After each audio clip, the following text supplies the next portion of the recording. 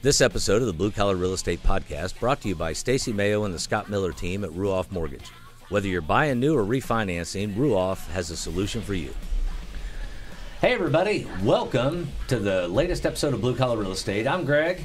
And I'm Ryan. Greg, I feel like it's been a good minute and a half since we've done this. I know it hasn't been, but it's been a couple weeks. There's a lot going on, dude. It is. It's like middle of January and everything's still gangbusters crazy busy right now. Oh, it's insane. And if I might mention, other than our small meeting last night, we have not been at the Blue Collar Real Estate Global Headquarters in a while. We have not. The Blue Collar Real Estate Global Headquarters has not been taking much of our money here recently, and we'll leave that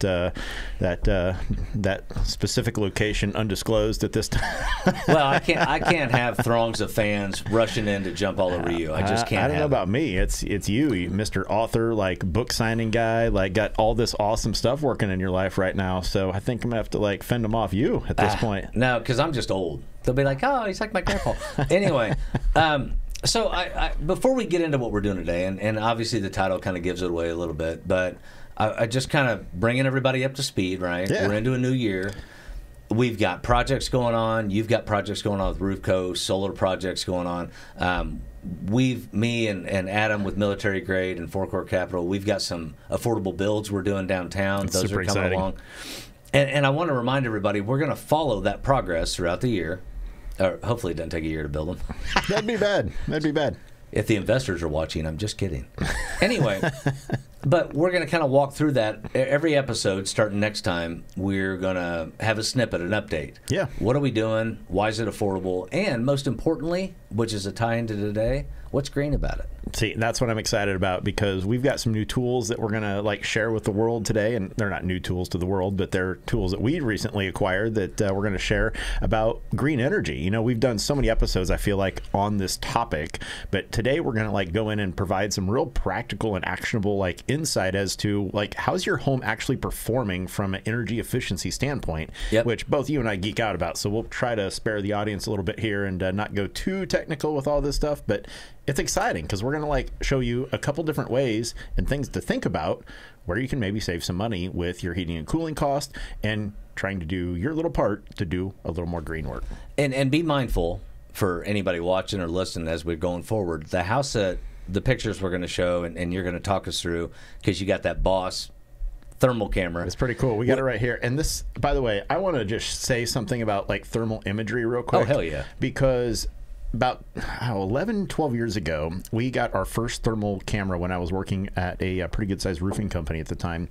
And it was really a game changer because you were literally able to show people in color exactly hey, where's heat escaping my house? Yeah. What's going on? And it was real-time data. It's feel, versus, it's a little chilly in here. Well, this literally shows you why it's a little bit chilly in here. And at that time, it led to us, really blowing up insulation sales and finding, ways to help customers, really improve the energy efficiency of their homes. And so I went ahead and bought one a few weeks ago, and it has been so much fun and so educational for so many people. And it's the size of a credit card. Yeah, that's what. Hold it's that up. Super awesome. So if you're watching on YouTube or you're not watching on YouTube, hurry up and get onto YouTube and check this out, because it's literally the size of a credit card. It's super small. I don't know which camera you're on. Yeah, there. The one, right there. yeah, the red light. You're right, Jason. Yeah. But it's super small. It actually plugs into your phone, and the quality of this is way better than the stuff I was using 10 years ago, which was at that time a $5,000 camera. So it's super exciting. I'm beyond ecstatic to share what we found in this house with everybody today. Well, and like I told you yesterday, back during the recession, so this would have been. Please silence all cell phones. That would be you, Herget. Sorry. Rookie. Jason, I'm just thankful we're not going live. Actually. Anyway, don't burst my bubble. Anyway, so at the same time, back during the recession, I took a class to become a certified energy auditor for homes. I was already a contractor. It just seemed like a natural thing to add on, right? Well, I did. I went through the class, and I told you last night when we were playing with that thing, I couldn't afford the camera. Mm-hmm. Back then, it was $5,000. Literally. And so I get through this class, and I go start looking online at different stuff that I can buy to start doing these energy audits. I see that camera, and the $5,000 one, by the way, wasn't the expensive one. No, that was a mid-grade one at the time. Right, and so to have that, and it just connects to your phone, and we're going to show people the images we got.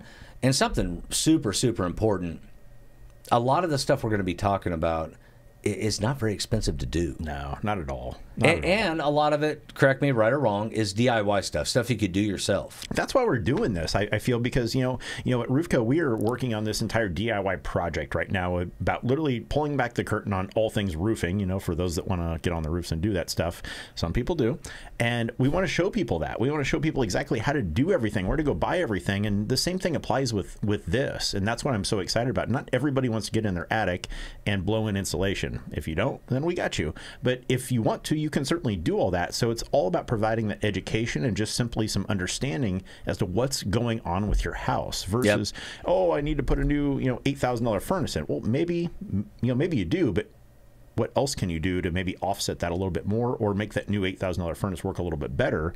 So it's not just the one thing that you upgraded, because there's so many areas, as we're going to see here in just a few minutes, where energy escapes homes. And by the way, I can just tell you from experience that putting a bunch of loose insulation in an attic, that job really blows. It's not. Yeah. Wah, wah.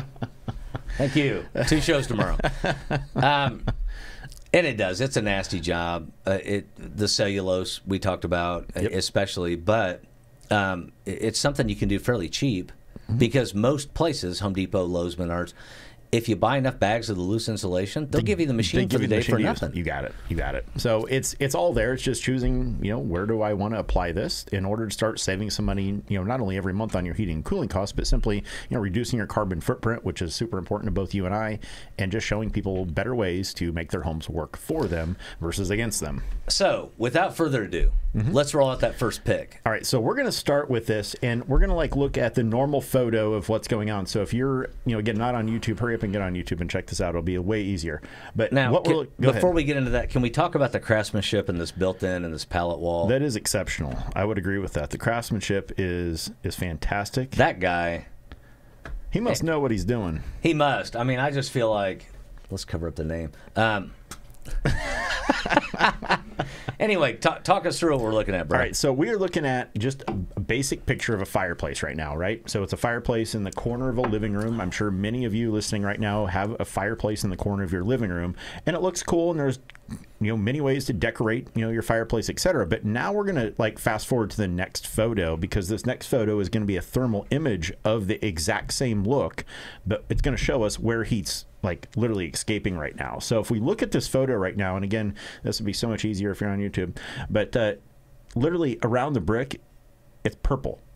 In the thermal image, it's purple, and everywhere around there is like fire, right? So help people understand what the different colors mean. So what that means is that that's where all this heat is being lost. That's cold air coming into the house because maybe there's not enough insulation in that area. Maybe it's just brick, which is not necessarily a good insulating product. It's, I believe, brick, as in, and don't quote me on this, but it's around R3 is the insulation factor of brick.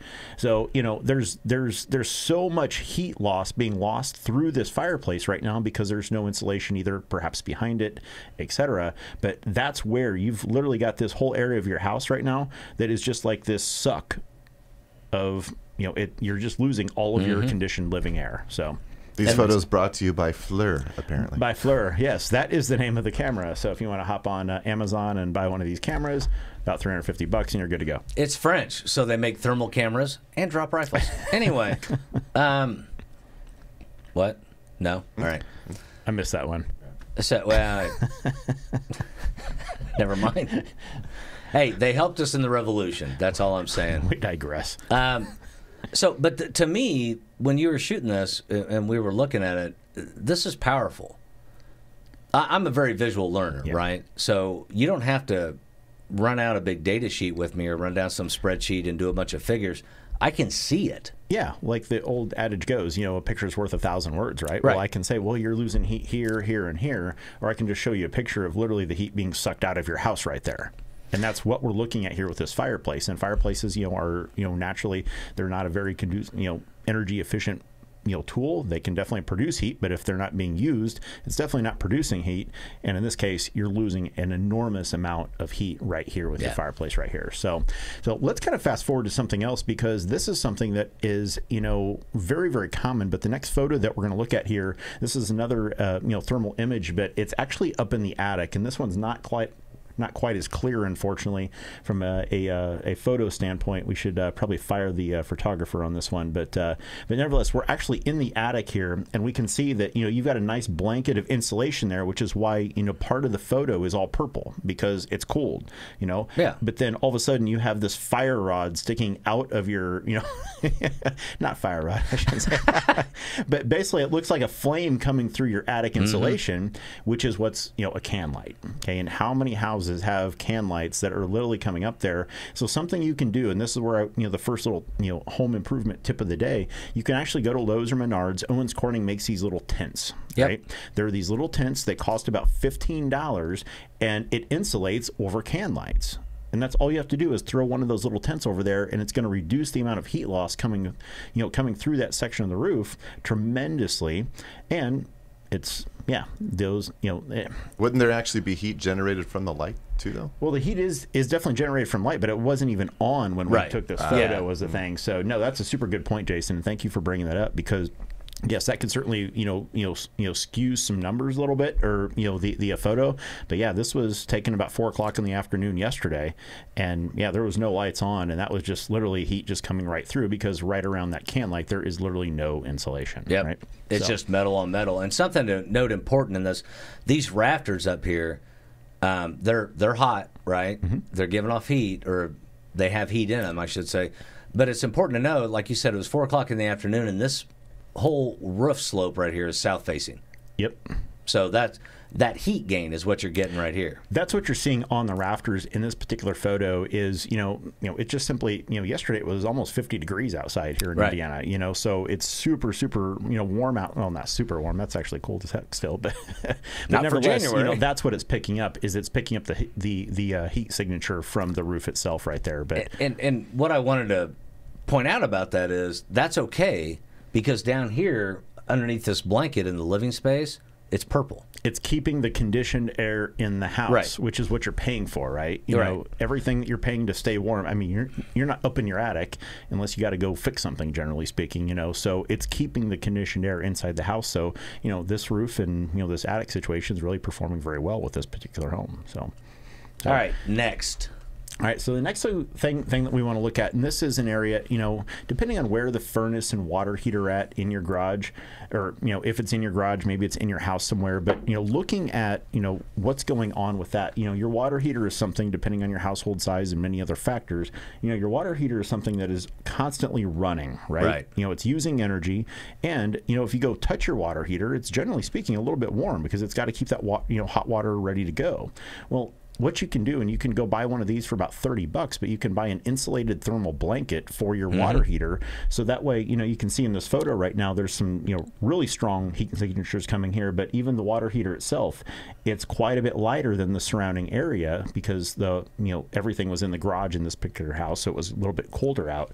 But yeah, this water heater is giving off a lot of heat, and again, going and spending extra $30 on that blanket is going to keep that heat in. So again, you're not having to constantly run that water heater, which is raising your heating and cooling costs, right? Right. It just simply makes it easier. Go ahead. And beyond the blanket, so these two lines up here where you see the orange, those are the water lines for the water heater. The little sleeves, they're slit down the middle, right?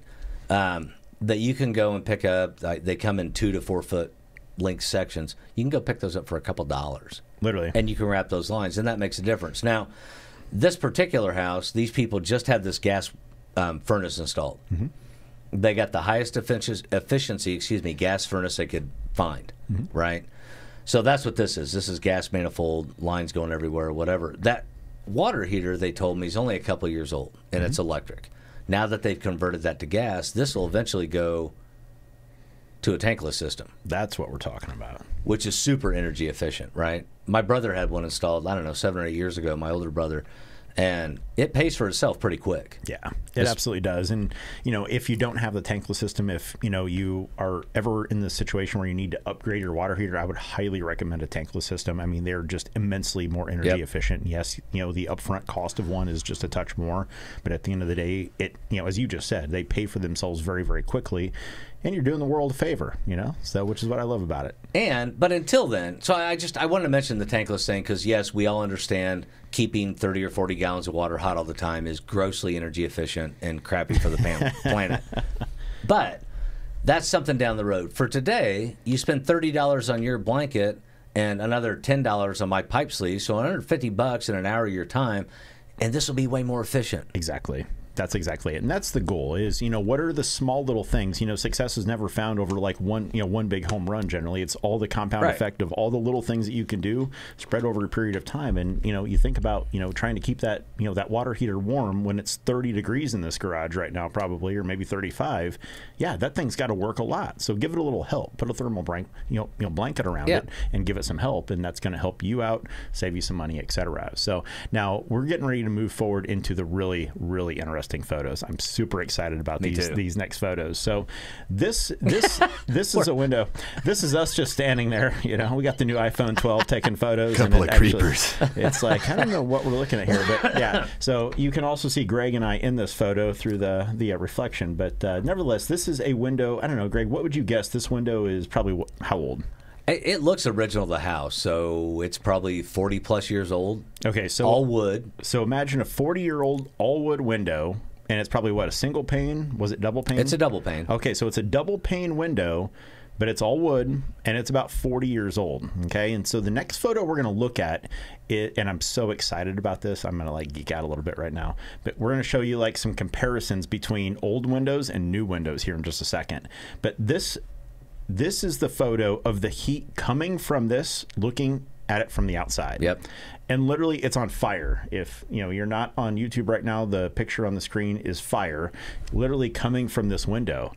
I mean, it has just got heat coming everywhere from it. It's insane. It's kind of crazy. It's absolutely kind of crazy. But when you look at how many windows the average house has on it, and you literally are just, you know, you've got fire coming from, you know, from here. I don't mean to keep calling it fire. It just looks like fire in this Every photo. time you say that, I hear Beavis in my head going, fire, fire. I know, right? You know?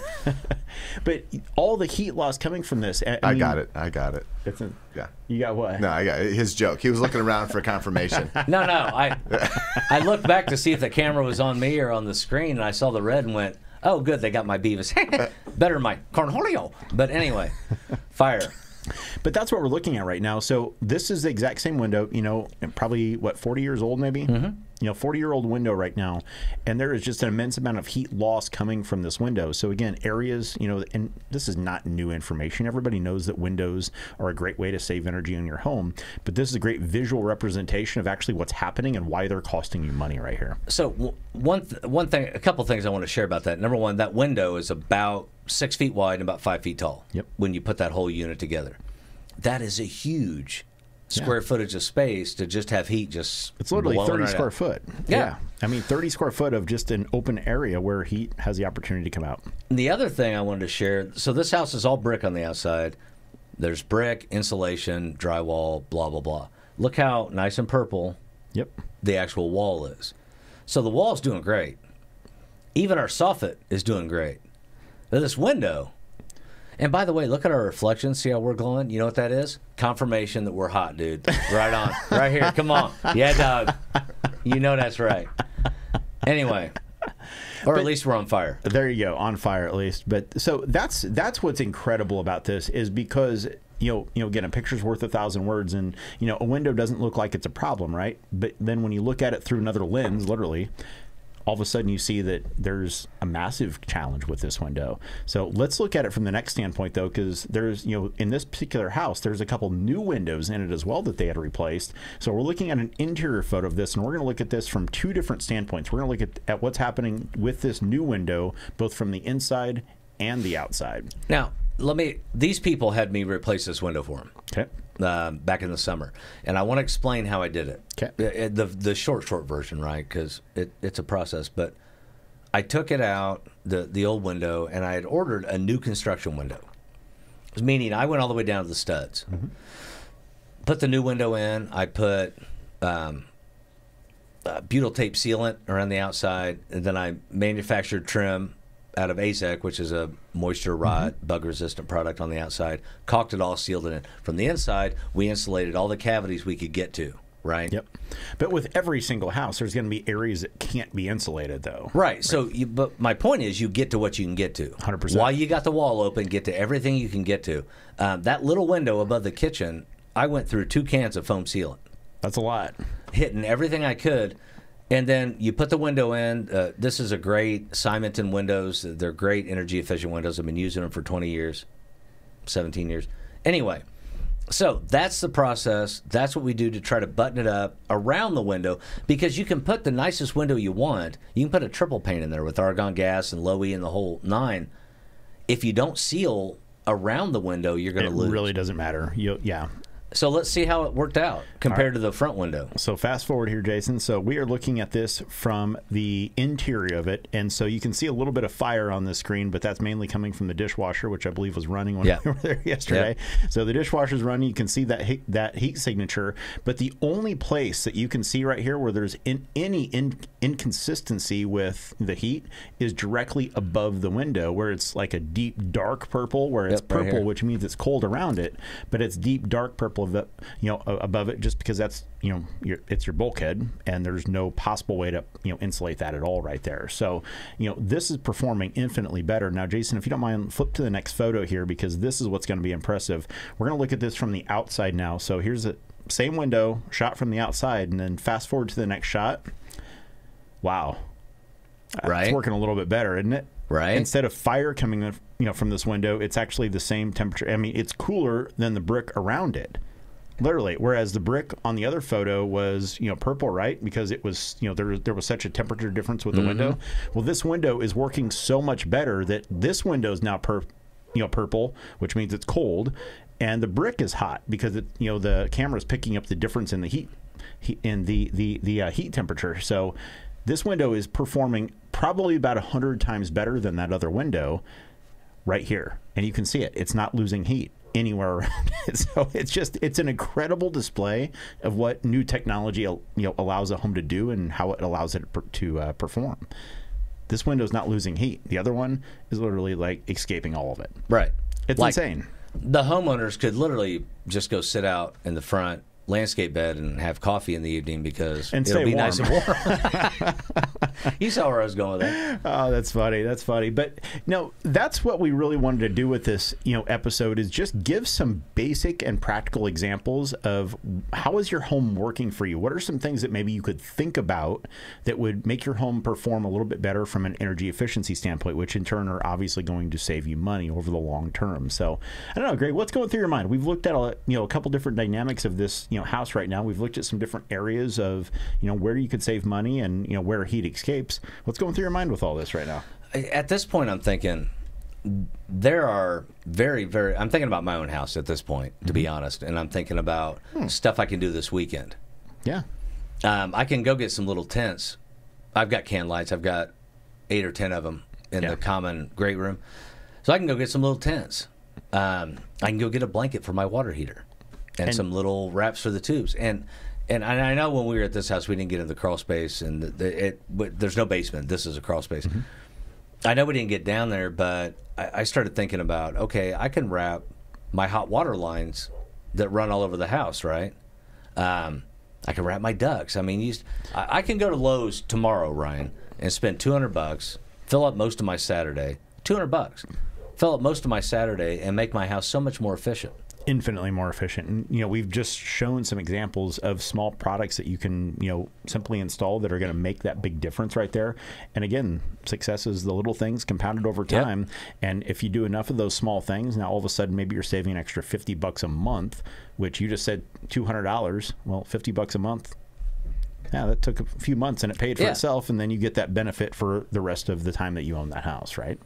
It's exciting stuff. It is. And I geek out on this stuff. I love going through houses with people and just kind of showing them things and just kind of educating homeowners on what's going on with their homes, because a lot of times people just don't know.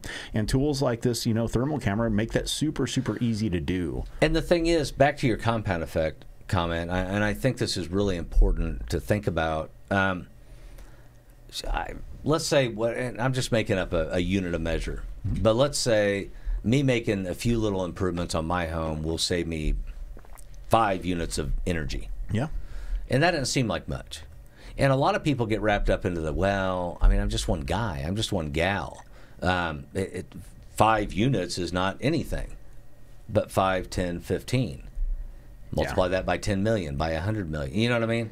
Yeah, by 7 billion. And the compound effect, what I'm saying is it works globally too. That's what I love about it. And, it's just simply choosing to make some decisions to, if you care about this stuff. Not everybody cares about this stuff, and I totally respect that too. But, for those that do, I think it's highly fascinating. I think there's so many opportunities to save money. And, if I don't have to pay the energy company money, I could go have another beverage. I could go hang out with some friends. I could go use that money in many, many other places. I could invest it, et cetera, versus continuing to pay energy bills, which, by the way, are not going down. Right. So I have a question. Yeah.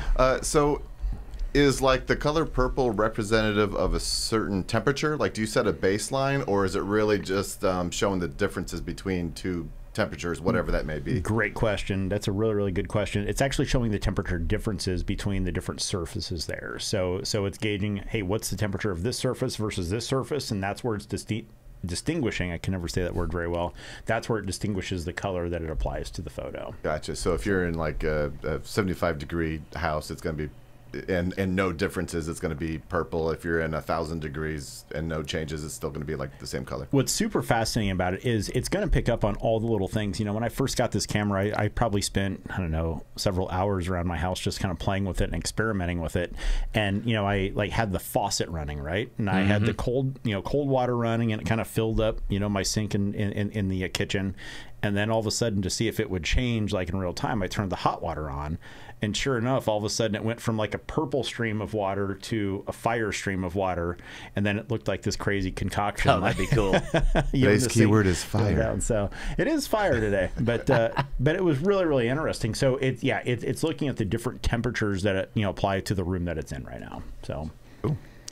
And to me, it's a great tool because it's a great opportunity for people to see very, very real example of how this stuff works. When I show these people that own this house, the window I put in and the window I haven't changed. You might sell some more windows, Greg. I bet they call me. You might sell some more windows there, I think. So. And so my encouragement to anybody watching, number one, if this is interesting to you but you're not sure where to start, call myself or Ryan. Yeah, we'd love to help you with this. Greg and I both geek out about this stuff, and we'd be happy to answer any questions, point you in the direction of, hey, which camera should I buy? What's right for you? This is like an 8 out of a 10. What I would say, there's one more level up that I could have bought that would have been a little bit clearer resolution. Yeah. But it's a really, really good camera, and it only cost, I think, almost $400. $350, $400, whatever it was. So it wasn't a big investment, but it was a tool that really just helps homeowners understand the stuff that we're trying to personally help them with. The green stuff, that's why we do solar, it's why we do attic insulation, it's why we try to find ways to help people make their homes work better for them versus against them. Right, and again, it's the little things. So call myself, call Ryan, leave a comment, send us a message, whatever. One of us will be glad to help you. And I don't know how to say this delicately. We're not trying to sell you something. No, not at all. If you have questions, let us answer your questions. Let us help you understand what we've learned, and then you can do it yourself. Everything I'm going to do this weekend to the house, it's not hard stuff. Nope. It has nothing to do with I used to be a contractor, right? If I was an accountant, no offense to my accountant if you're watching, but it doesn't matter what your job is. It's easy stuff that you can do yourself. Yeah, these are all DIY projects we've talked about today. Outside of maybe replacing a window, maybe that's outside of the scope of what some people want to take on. But everything else we've talked about is a DIY project. And you watch a YouTube video or two, you reach out to Greg or I, and we are beyond happy to help answer any questions and support what you're working on to make your home work for you. So, Greg, it's been a fun Friday at 5. It really has, and I want to thank everybody for watching. Next week, we are not going to be live. We're not going to be live next week, but stay tuned for future episodes where we are going to continue to work on all things real estate and construction for you. But next week, we're going to have an episode drop that you're going to love, I promise. So tune in. Check it out. And until that time, I'm Ryan. And I'm Greg. Thanks so much, everybody. We appreciate you.